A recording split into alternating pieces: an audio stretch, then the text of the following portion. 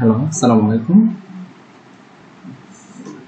At a very outset, welcome to another new video. ইতিপূর্বে আমরা literary টার্মসের অনেকগুলো term নিয়ে কথা বলেছিলাম। তার মধ্যে সর্বশেষ যে টার্মটা নিয়ে আমরা কথা বলেছিলাম ওটা হচ্ছে অ্যালোশন। অ্যালোশন লিটারি টার্মটা নিয়ে কথা বলার পর আজকে আমরা নতুন আরেকটা লিটারি টার্ম কনসিট এটা নিয়ে কথা বলবো। তো কনসিট নিয়ে কথা বলার পূর্বে আমি প্রথমে একটা কথা বলতেছি যে আমরা ইতিপূর্বে যে সিমিলি মেটাফোর যে লিটারি টার্মগুলো নিয়ে কথা বলেছিলাম বা যে ভিডিওগুলো দেখেছিলাম ওদের সাথে কনসেপ্টের কিছুটা মিল রয়েছে। অর্থাৎ যদি আরো সহজ করে বলি, সিমিলি মেটাফোর যেমন দুইটা বিজাতীয় জিনিসের মধ্যে কম্পেয়ার করে, তুলনা করে, ঠিক একইভাবে কনসেপ্টটাও দুইটা বিজাতীয় জিনিসের মধ্যে তুলনা করবে, কম্পেয়ার করবে। তবে পার্থক্য হচ্ছে সিমিলি ও মেটাফোরের মধ্যে যে তুলনাগুলো আমরা দেখতে পাই বা সিমিলি ও মেটাফোরের মধ্যে আমরা যে তুলনাগুলো করি ওগুলা হচ্ছে গ্রহণযোগ্য বা যেগুলা হতে পারে বা যেগুলা আমরা দেখতে পারি তুলনাগুলা নরমালি। কিন্তু কনসেপ্টের মধ্যে যে তুলনাগুলো হয়, কনসেপ্টের মাঝে যে দুইটা বিজাতীয় জিনিসকে একইভাবে কম্পেয়ার করা হয়, এই তুলনাটা আসলে গ্রহণযোগ্য নয়। অর্থাৎ এটা আমরা স্বাভাবিকভাবে মেনে নিতে পারি না। এটা অনেকটা বেশি হাইপারবোলের মতো। হাইপারবোলটাকে ওটাও আমরা দেখেছিলাম, মানে অতিরঞ্জন বিষয়টা। তো যদি আরেকবার কথাটা বলি, সিমিলি মেটাফোর এবং কনসেপ্ট তিনটার মূল ইন্টেনশনটাই হচ্ছে কম্পেয়ার করা দুইটা বিজাতীয় জিনিসের মধ্যে। তবে সিমিলি ও মেটাফোরের মধ্যে যে কম্পেয়ারটা ওটা আপাত দৃষ্টিতে সঠিক, ওটা গ্রহণযোগ্য, ওটা হয়ে থাকে সচরাচর। কিন্তু কনসেপ্টের মধ্যে যে কম্পেয়ারটা, যে তুলনাটা, এটা গ্রহণযোগ্য না, এটা অনেকটা বেশি হাইপারবোল, অতিরঞ্জন টাইপের, যেটা কখনো সম্ভব হয় না। তো আমি কনসেপ্ট নিয়ে ডিটেইলি কথা বলতেছি। তাহলে কনসেপ্ট, যেটার বাংলা হচ্ছে অহমিকা অথবা দাম্ভিকতা। Actually, the comparison between two far-fetched objects of different kinds মূলত প্রকৃতপক্ষে কনসেপ্টটা হচ্ছে দ্য কম্পারিজন, একটা তুলনা, বিটুইন মাঝে two perfected objects. Two perfected এটা একটা ফ্রেজ। পারফেক্টেড মানে হচ্ছে যেটা একেবারে অসম্ভব, যেটা হওয়া সম্ভবপর নয়, যেটা অনেকটা বেশি আপাত দৃষ্টিতে দুটা থেকে আলাদা, বিপরীত কোনো অবস্থান করতেছে, যেখানে তুলনাটা মানানসই না, যেটা আমরা আপাত দৃষ্টিতে আমরা মেনে নিতে পারি না, সহজে গ্রহণ করতে পারি না, এটাকে বলা হচ্ছে পারফেক্টেড। তাহলে actually the comparison between two perfected objects, প্রকৃতপক্ষে দুইটা অসম বস্তুর মধ্যে যে তুলনাটা হয়ে থাকে, যে তুলনাটা আমরা গ্রহণ করতে পারি না, সহজে মেনে নিতে পারি না, ডিফারেন্ট কাইন্ডস, বিভিন্ন রকমের, এটাই হচ্ছে কনসেপ্ট। যদি আরেকটু সহজ করে বলি তাহলে concept develops A comparison which is unlikely. বলা হচ্ছে যে কনসেপ্টটা হচ্ছে আমাদেরকে একটা কম্পারিজন ডেভেলপ করে, আমাদেরকে একটা তুলনা শো অফ করে, দেখায়, হুইচ ইজ আনলাইকলি, যেটা একেবারে অসম, যেটা কখনো এক হতে পারে না। A comparison turns into a concept when the writer tries to make us admit a similarity between two things of whose unlikeness we are strongly conscious.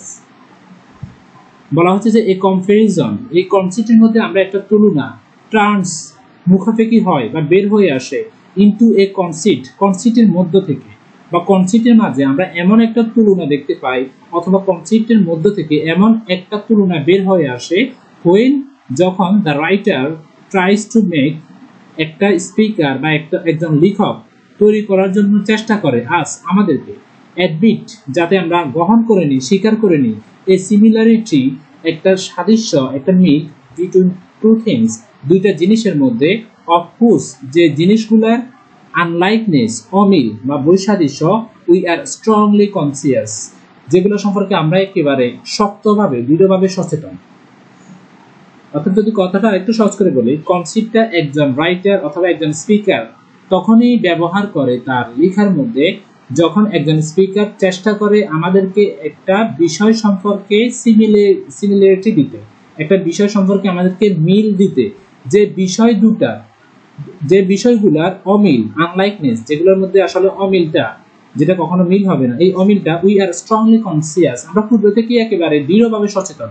অর্থাৎ আমরা পূর্ব থেকেই জানি যে এই দুইটা জিনিস কখনো একসাথে হবে না। যেমন তেল আর জল কখনো একসাথে মিশ খায় না, ঠিক একইভাবে আমি যদি এখানে তেলকে জলের সাথে কম্পেয়ার করি, এটা হয়ে যাবে একটা কনসেপ্ট। কারণ তেল এবং জল যদিও বা কম্পেয়ার করা হয়, মিশ্রণ করা হয়, মিক্সচার করা হয়, ওটা সেপারেট হয়ে যায়, ওখানে কোনো একসাথে কোনো মিল হয় না। এটাই হচ্ছে কনসেপ্ট। আর একজন রাইটার কি করবে, সে এই বৈসাদৃশ্য বিষয়টা যে আমরা জানি এই বিষয়গুলো একেবারে আপাত দৃষ্টিতে পুরোপুরি অমিল, যেটা কখনো একসাথে হবে না, আর ওই রাইটার তখনই তার সাহিত্যের মধ্যে একটা চেষ্টা করবে এরপরে আমাদেরকে এটাতে সিমিলারিটি দেওয়ার, আমাদেরকে বোঝানো যে এই দুটো বিষয় সেম, তখনই একজন রাইটার তার লেখার মধ্যে এই কনসেপ্ট টার্মটা ব্যবহার করবে। তো আমরা এই কনসেপ্ট টার্মটা কয়েকগুলো এক্সাম্পল দেখি, তাহলে বুঝতে পারবো কনসেপ্টটা ভালোভাবে। প্রথম যে এক্সাম্পলটা কনসেপ্টের, if they be true they are true, so a stiff twine compasses are true। বলা হচ্ছে যে if they be true, যদিও বা ওখানে দুটো রয়েছে, they are true, so হ্যাঁ ওখানে দুটোই রয়েছে, এই স্টিফ টুয়াইন যেমনি ভাবে একটা দুটো কাঁটা কম্পাসেস আর ট্রু, কাঁটা কম্পাসের দুটো কাঁটা যেমনি ভাবে একভাবে সারিবদ্ধ থাকে। এই লাইনটা হচ্ছে মেটাফিজিক্যাল পয়েট্রের বিখ্যাত কবি জন রানের এই ভ্যালিডেশন ফরওয়ার্ডিং মর্নিং কবিতা থেকে নেওয়া এই চরণটা। এই ভ্যালিডেশন ফরওয়ার্ডিং মর্নিং কবিতাটা 3rd ইয়ার সিলেবাসে রয়েছে। তো ওই কবিতার একটা বিখ্যাত চরণ, এটা অনেক একটা রোমান্টিক চরণ। ডান মূলত এই চরণটার মধ্যে ডান নিজেকে এবং তার বিলাভড যে তাদের দুজনকে কম্পাসের জ্যামিতি বক্সের কাটা কম্পাসের দুইটা কাটার সাথে তুলনা করে, একটা হচ্ছে ডান আর একটা হচ্ছে ডানের ওয়াইফ, যে দুইটা যদিও বা ওখানে দুইটা, কিন্তু ওই দুইটা একই জায়গায় গঠিত রয়েছে, একই জায়গায় কানেক্টেড রয়েছে।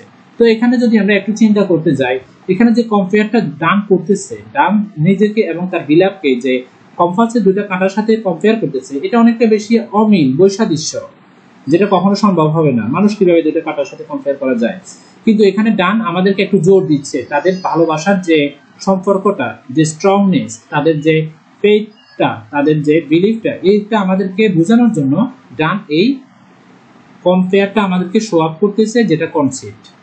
এরপর আরেকটা উদাহরণ যদি দেখি, where can we find two better hemispheres without sharp north without declining west। এটাও ডানের আরেকটা বিখ্যাত কবিতা, গুড মরো থেকে নেওয়া। গুড মরো এটা 1st ইয়ারের সিলেবাসে রয়েছে, ইন্ট্রোডাকশন টু পোয়েট্রি এর ভলিউম 1 এর কবিতা।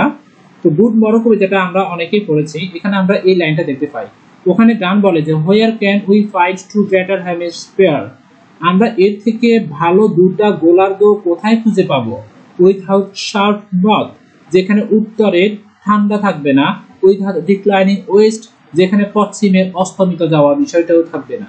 এখানে মূলত এখানে টু বেটার হেমিস্ফিয়ার বলতে ডান তার এবং তার বিলাভের দুজনের মুখটাকে বোঝাচ্ছে।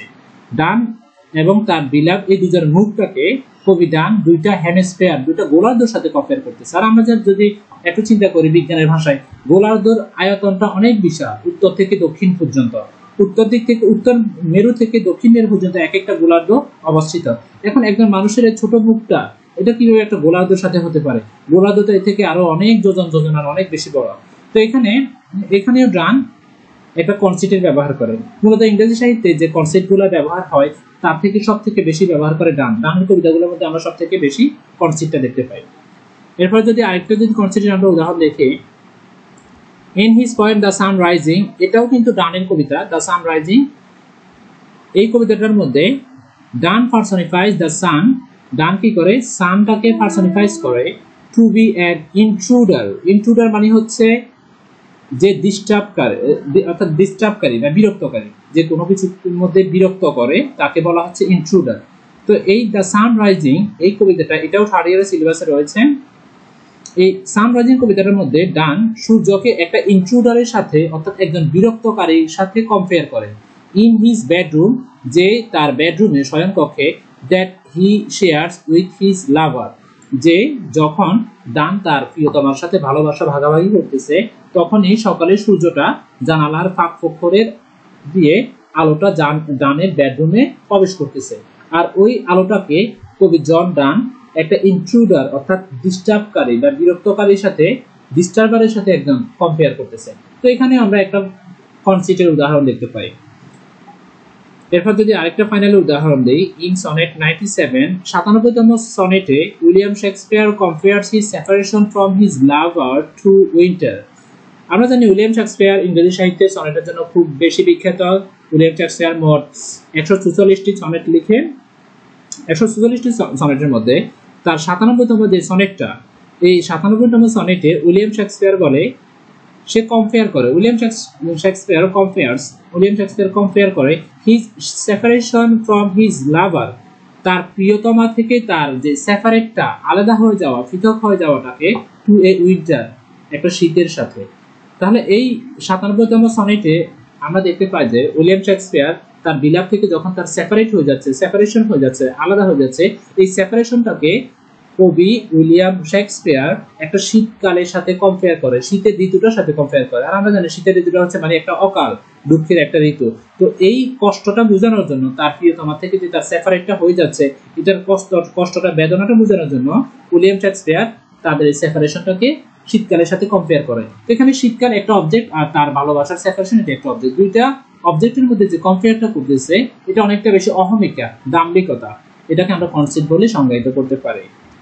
তো আমরা আসল কনসেপ্টটা দেখলাম আসলে কি, কনসেপ্টের সংজ্ঞা, এবং কনসেপ্টের এখানে ইংরেজি সাহিত্য থেকে দুজন বিখ্যাত কবি অর্থাৎ উইলিয়াম শেক্সপিয়ার এবং জন রানের সাহিত্য থেকে, কবিতা থেকে 4টি কনসেপ্টের উদাহরণ শো আপ করলাম।